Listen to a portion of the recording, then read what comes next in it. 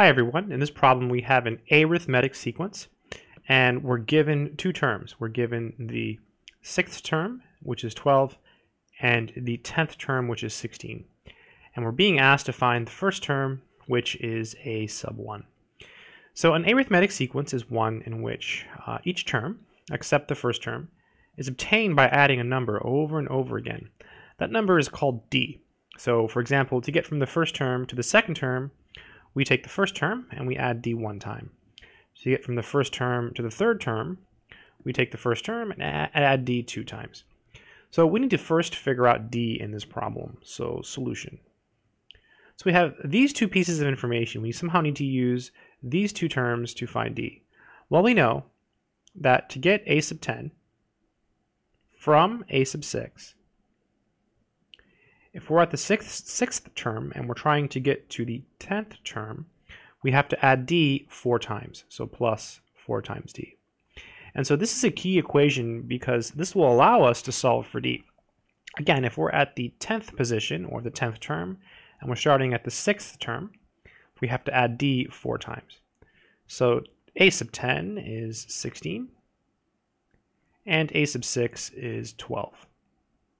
Then we have plus 4d. Now we can subtract 12 from both sides. Minus 12 minus 12. That gives us 4 equals 4d. Finally, we can divide by 4.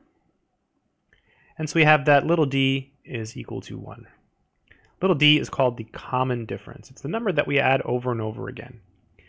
So to find the first term, we just have to now create an equation using any of these terms. Let's go ahead and use this one. So a sub 6, we're trying to get here from the first term, a sub 1. So if we're trying to get to a sub 6 from a sub 1, you have to add d 5 times. Notice how I always wrote the one with the bigger subscript first. If you do that, you can always create equations like this. A sub 6 is 12. A sub 1, well, we don't know what that is. We're trying to find it. So that's a sub 1 plus, and then 5 times, and then d is 1. So we have 12 equals a sub 1 plus 5.